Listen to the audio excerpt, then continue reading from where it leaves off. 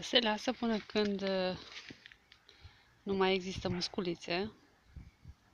Aici vedeți că încă are musculițe, deci încă fermentează. Și în plus, zeama trebuie să apară pe marginile butoiului. Încă nu a apărut, doar pe unele părți.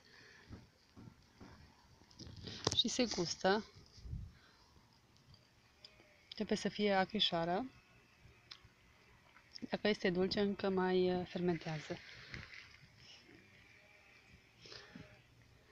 Deci mai așteptăm.